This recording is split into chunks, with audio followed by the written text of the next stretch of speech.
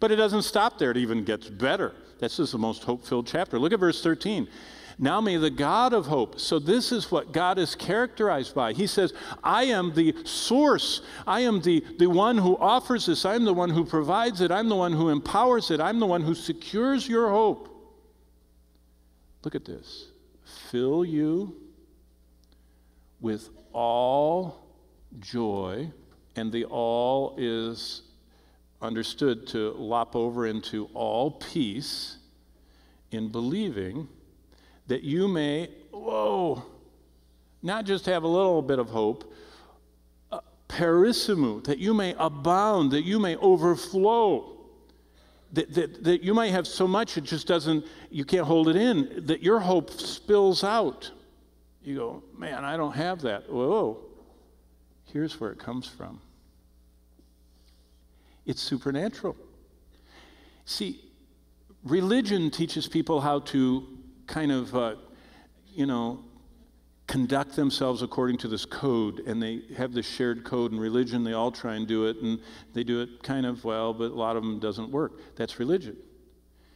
The revelation of God in Jesus Christ is that we live a supernatural, empowered by the Holy Spirit. We have divine energy in an endless supply for abundant living.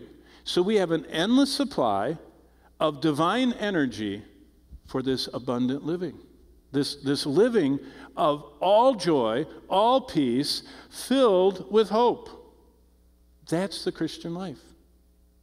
That's actually our new operating system. That's what happens.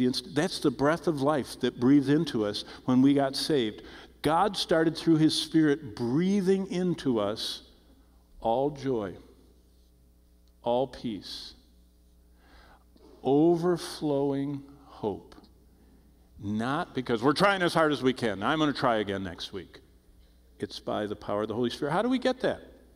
God is characterized by hope. The Spirit overflows us with hope, joy, and peace. All we do, we were just singing about it. But I will put or keep my eyes on you. How many times did we sing that? Keep my eyes on you. All we do is surrender and look to the one that offered it and ask and look at them believing that God can do what He promised. That's what hope is. God is going to do what He promised. And all I'm supposed to do is, the God who is characterized by hope, the Spirit who overflows in me with hope and joy and peace, all I have to do is surrender and ask and believe, and God will do what He promised. All you have to do is ask. You'll feel this wave if you're saved and connected. You'll feel this wave across your life of joy. Joy is a detachment from my circumstances. Peace, that's this settled completeness in life that I don't need anything else. Me plus Christ means satisfaction. Me without Christ means dissatisfaction. We have to be like, the Brad Pitts of this world. That how many wives has he had? Both those he's married to and those he hasn't been. And he has $250 million, and he is not very happy.